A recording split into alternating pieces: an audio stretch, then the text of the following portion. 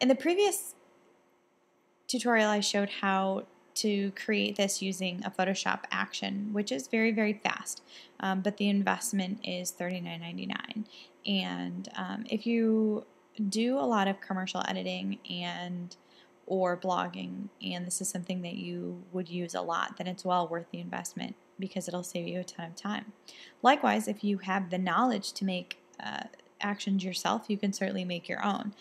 But for the other percentage of people who don't want to invest in an action and wouldn't use it enough to warrant it, you have everything that you need to duplicate something like it already built in your Photoshop. And now I'm going to give you the know-how. So in versions of, I believe, CS either 3 and 4 and up has this tool here, which is called the quick selection tool, which can be selected by pushing W or selecting it up there. And basically what this does is when you click on it here, it will, and right now it's only at 1 pixel, so we need to move up a little bit. It will try to smart select that area for you. And it does a pretty good job, a pretty good guess.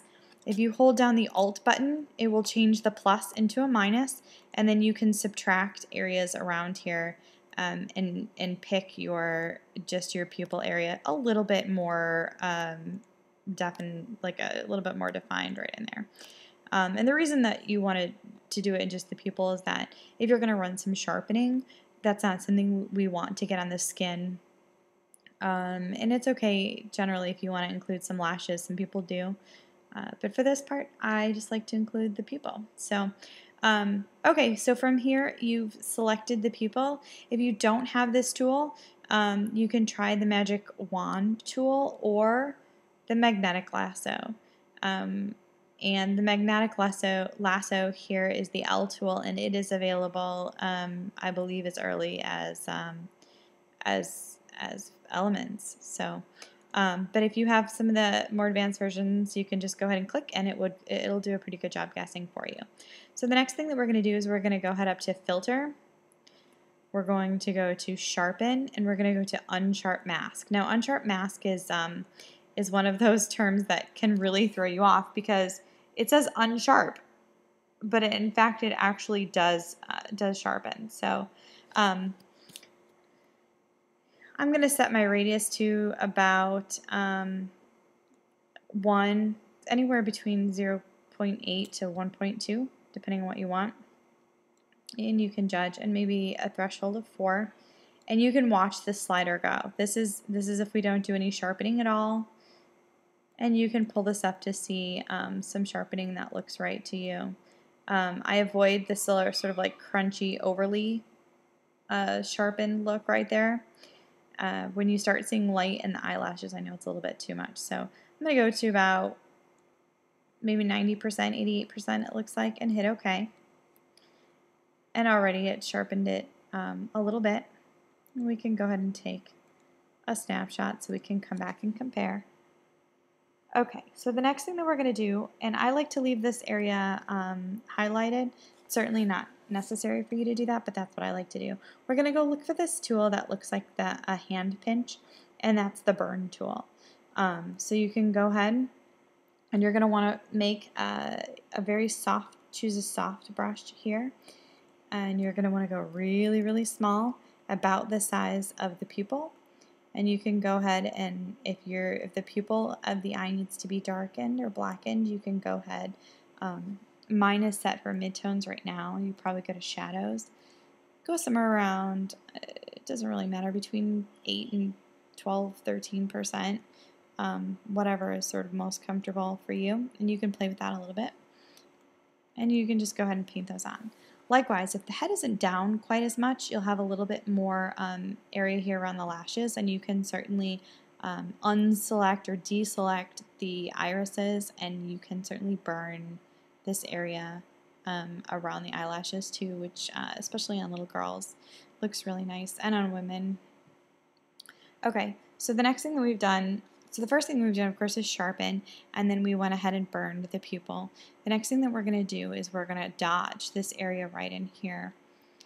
So The dodge tool is actually below the burn tool. Dodge means lighten. You can hit it by pressing O on your keyboard, or you can certainly do it by selecting the tool right over here. And again, we're going to reduce this size to pretty small. This is on highlights and 5%. I like to keep this really low because you can always add more to it. But go ahead and dodge this area right in here. And it'll bring back some of that, some of the lightning color that sharpening brings out some of the lightness in there. And you can go ahead and take a picture, a snapshot, and it'll allow you to go back and sort of see what you've done so far. Very subtle, but nice. Okay. All right, so what we've done so far is sharpen, darken, which is called burn, and dodge. And so you have a couple options here. At this point, if you needed to bring the color a little bit closer to what you see in real life, you can go to Image, Adjustments, and you can add a photo filter. And a photo filter is a nice way to add just a little bit of subtle color. The warming filter is turned on. You could certainly turn on a cooling filter. It'll make his eyes just a hint bluer. His eyes are more like this kind of color with the orange in the middle, so you could bring in a little bit of the cyan color, pull it down if you wanted. Again, we're trying to achieve a realistic look, so this is not the look that we're going for. Very, very subtle on anything that you bring in. Always try to keep it as close to the original as you can. And again, you can go ahead and take a picture and compare where we are. So this was the beginning, and here's where we are now. Very subtle. Okay, now the next thing that I like to do is run an edge sharpening, and there's two different ways to do this. The way that I'm going to show you is through a high pass filter, and then we're going to end up doing it only on the eyes, although you can certainly do it elsewhere. So take your background layer and duplicate it. You can duplicate it by dragging this to the add a new layer, or simply by pushing Control or Command J on your keyboard, and you'll actually make a new pixel layer. So we won't want to keep this like this too long, but just while we're working. So now we have layer 1, and we're going to go up to Filter, Other, and we're going to go to High Pass. And what's going to happen is your screen is going to turn gray, and you're going to see very faint outlines of the eyes. You know, right now this is 0.8 pixels. You know you've gone too far when you can see the person, when you can see any part of the face at all, or even when it gets to kind of glowy like this. You're going to want to see the outline, but you don't want it to have any kind of white or glow to it. So I tend to stick around 0.8, 0.9, somewhere around there. When it starts to glow, I know I've gone too far. So I'm actually going to pull this back on this one, maybe 0.7, and see what happens. Okay, so that's good. So we're going to go ahead and hit OK. And then rather than leave this gray, which is the high pass filter here, we're going to change the blending mode right here where it says normal, and we're going to go to overlay. And what that does, if you toggle this on and off, I'll bring it up to 200% so you can see closer. This is without it, this is with it. It does sharpening, but it only does it on the lines. It doesn't do anything that was gray that you didn't see the lines wasn't sharpened. So it means that it didn't do any sharpening on the skin.